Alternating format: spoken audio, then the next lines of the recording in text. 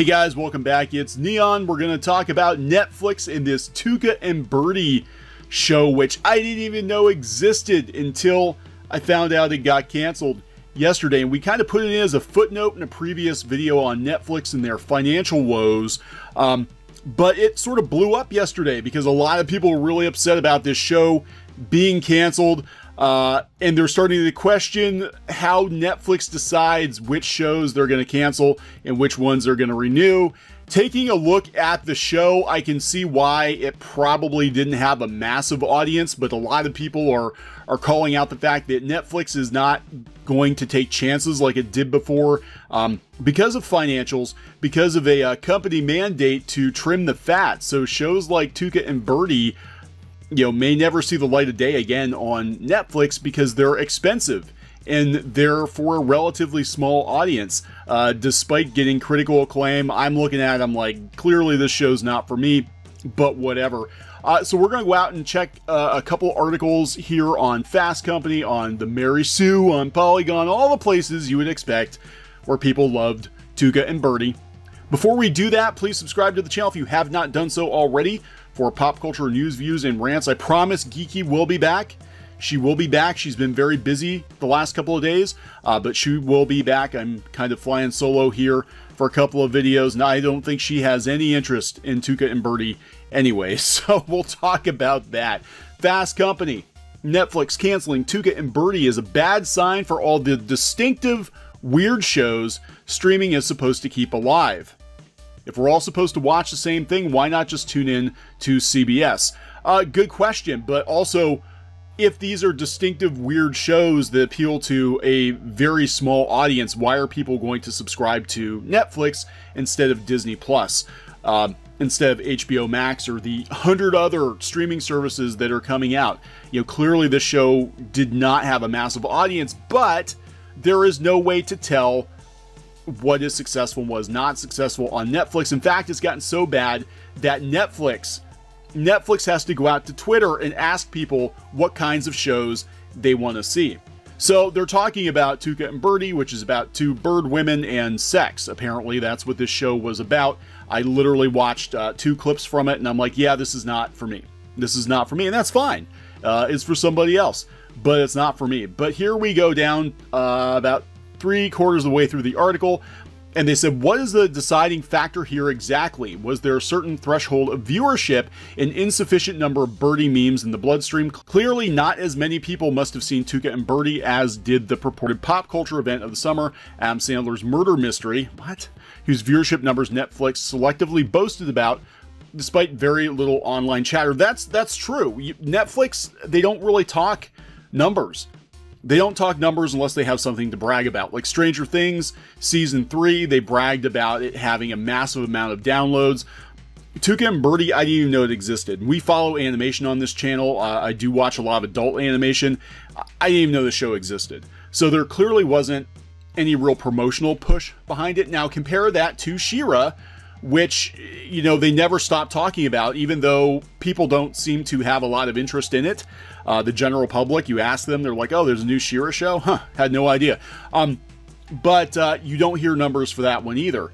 This is a good point. Like, what exactly is a hit on Netflix? How does Netflix decide what to greenlight and what not to greenlight? The first thing we're going to look at here is budget. Netflix says that at the beginning of July, they said they're going to be more budget conscious. Animated shows are very expensive. Shows with a lot of special effects are very expensive. And I think they're going to have to be a little more judicious with their money given their financial situation. We've done videos on this before. Netflix lost 130,000 subscribers in Q2. They lost $17 billion in value in one day. And there's a whole bunch of competition coming. But yeah, at the beginning of July, they flat out said that the message Netflix needs to drive home to their people is be more careful with money. Be more careful with money. It's been a joke for a while that with Netflix, they would literally greenlight anything and throw a bunch of money at it, throwing spaghetti against the wall to see what sticks. And a lot of what they've been bankrolling hasn't been performing. Now, we don't know how TUCA and Bertie actually perform because there's no way to tell. But clearly, an animated series is going to cost a hell of a lot more than a sitcom or something like that. And it also seems to be a trend now that they're canceling shows after 3 seasons. One Day at a Time got canceled. A lot of people were very upset about that, but I guess it found a new home on another channel because it was so popular. But Netflix seems to greenlight their shows for 3 seasons. They allow a budget for 3 seasons. If you can actually call them seasons. A lot of times they'll take what most people would consider to be a full season, 13 or 26 episodes, and then divide it up into chunks, you know, and that's your quote-unquote season, even if the season only winds up being like 6 episodes. So, you know, it is an interesting trend. And with Netflix, again, you know, this comes back to how people watch Netflix compared to how they watch broadcast television. You don't have to constantly have new content because somebody is going to binge watch a show for the first time, even if it's been off the quote-unquote off the air for like 2 years, right? They can go back and watch One Day at a Time or TUCA and Bertie and binge it in a day or two. And to Netflix, it's like, oh boy, more watch time. We got more value out of this, you know, but does it bring any value to subscribers to just have an archive of old content? I don't think so.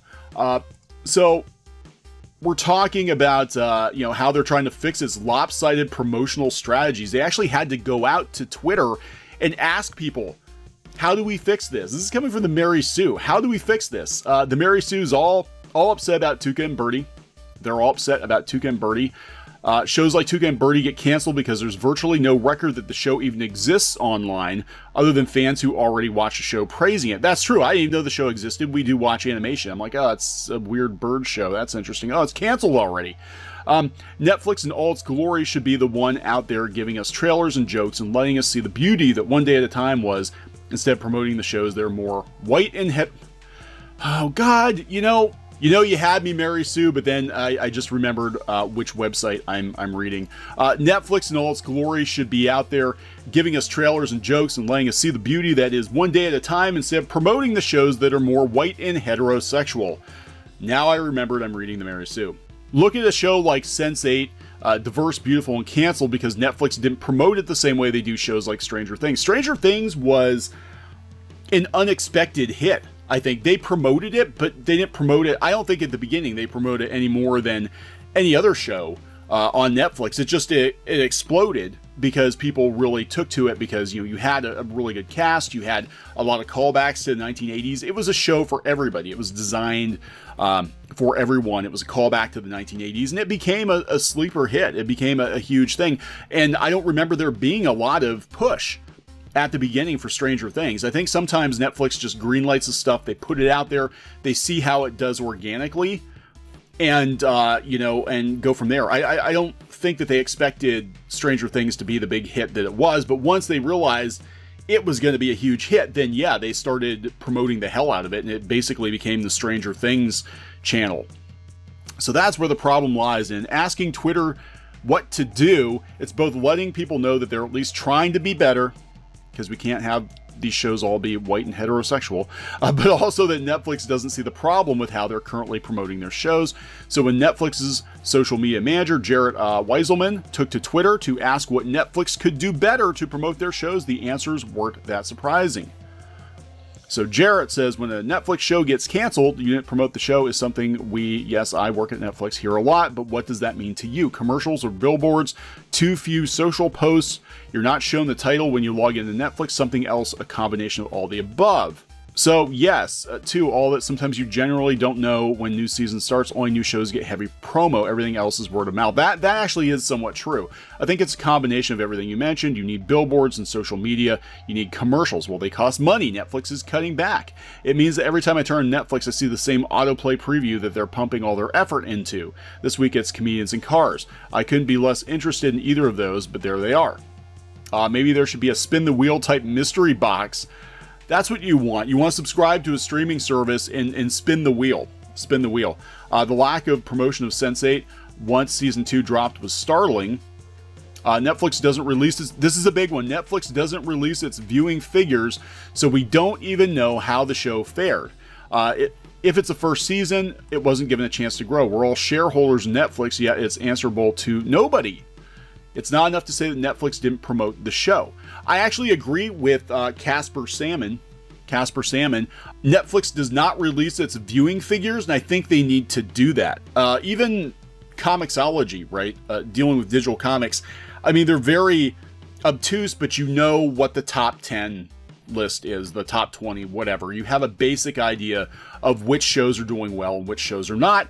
But, you know, I don't think Netflix really wants to put those numbers out there because sometimes they do bet money on the wrong thing. You know, they don't want to admit that maybe they spent, you know, $50 million on a movie with a bigger Hollywood name only to have people not watch it.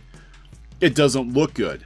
You know, it might look really bad. It might blow up in their faces if the most popular content on Netflix is not Netflix original content, but content that belongs to another studio, like The Office, like Friends, that's going to go to a competing streaming service. I mean, how is that going to look to shareholders to put that out there and be like, yeah, our top show's The Office, and you know what, we're losing it in 2 years. You know, that's not going to look very good. So yeah, of course they're going to be like, you know, guarded about that, but it does not give you a good indication of how shows are actually doing. I can only guess in the case of TUCA and Bertie, it was a combination of two factors. Complete lack of interest from the general public, because the show is really niche, to put it mildly, and it's expensive. It's animated. They could justify it if it was something like Voltron. They have more mass appeal. I'm even wondering, again, you know, is She-Ra gonna get a 4th season? I think they're pushing it really hard right now. Geeky and I have talked about this at length, that we think they're pushing She-Ra really hard with the toys and at PowerCon, trying to get a 4th season because Netflix tends to cancel things after 3 seasons. There might not be any more She-Ra after this because it is an expensive show to produce. So let's go out and look at some of the other reactions to TUCA and Bertie getting canceled. Netflix canceled TUCA and Bertie, the horny show. I love this. The horny show some of us needed in our lives. An ode to the best raunchy adult comedy out there and the only one that catered to women. TUCA and Bertie was the rare, raunchy, rowdy, horny adult animated comedy that unapologetically catered to women. For many, it was the first time that the show and the genre ever made them feel welcome. Yeah, but again, every one of these words sort of narrows down the audience. We've got a cartoon about bird women talking about sex. You know, you're only gonna get so many people interested in that, I think. They talk about how most of the adult cartoons like Bojack Horseman, Archer, Futurama, Family Guy cater more to men. I will agree with that. I will agree with that. But TUCA and Bertie was for women and it's raunchy. Those things are not mutually exclusive. TUCA and Bertie showed off a horny, rowdy world where women are agents of their own desires and not objects being lusted after by male characters. Not to say that the women in the show don't get objectified by male characters, it's just from the female character's point of view. So instead of just taking the sexualization as something normal, they get to react to it with feeling. So TUCA makes some extra cash on a live chat sex game. I can't imagine why this got canceled. I really can't. The sex and nudity of the show worked hand in hand with the humor without making fans feel like voyeurs. Things are presented as everyday facts of life. And the show, oh, best example, the boobs. The show is chock full of boobs, buildings and boobs. TUCA casually walks around shirtless. The cool, aloof plant lady who lives downstairs goes topless. The boobs weren't sexualized or gawked at. They were just boobs. In an age where Instagram still blocks topless women and Tumblr cracked down on female-presenting nipples, the internalized sexualization of breasts continue to pervade, but in TUCA and Bertie, boobs are boobs. So they're angry that TUCA and Bertie got canceled because boobs. But again, I've only seen a couple clips of the show just to kind of look into it, and it just had a very small audience, you know, and it looked expensive. Netflix seriously disappoints with the abrupt cancellation of TUCA and Bertie. When it comes to weird, risky ideas, Netflix has a reputation for generosity.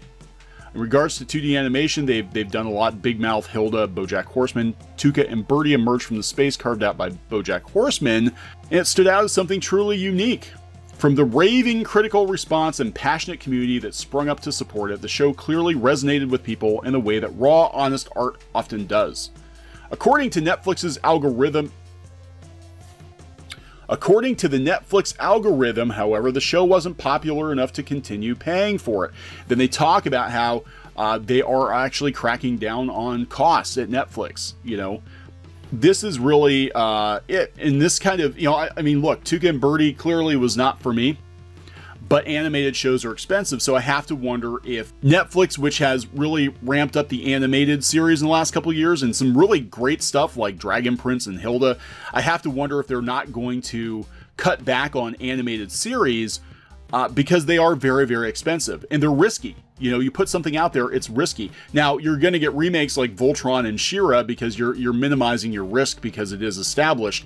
Anime, you're minimizing your risk because a lot of times you're just redubbing existing anime, or you know, Japanese studios help eating the cost.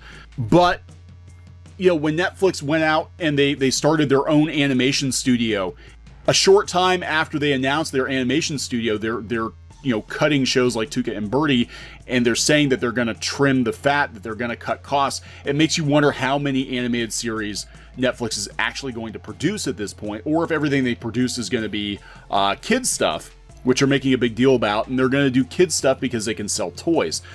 So I don't think you're going to see a lot of really experimental anime or animation from Netflix in the future. I think they're going to play it safe because they have to, because the money is just not there. While TUCA and Bertie gets canceled, Netflix just announced that they renewed Big Mouth, and it is a similar demographic. I just don't think it's quite as weird as TUCA and Bertie. So, you know, again, how does Netflix quantify what a success actually is? So, you know, it's going to be really interesting going forward to see how Netflix does and how they handle things. And their attitude basically was like, look, we canceled this weird show, but it's going to be on here to stream for years. So there you go. And that is their attitude compared to broadcast TV. It's like, well, we drop some content on the service and people will go find it. And that's that. We're not spending more money. I mean, the show could cost, you know, $500,000 plus to produce an episode. You know, they can get a lot more mileage out of live action than they can TUCA and Bertie, which is about bird boobs. So there we go. A show about bird boobs canceled on Netflix as they look to trim the fat. People trying to figure out how Netflix makes their decisions. Nobody knows. And that's my biggest takeaway from this is why the hell don't you make things more transparent?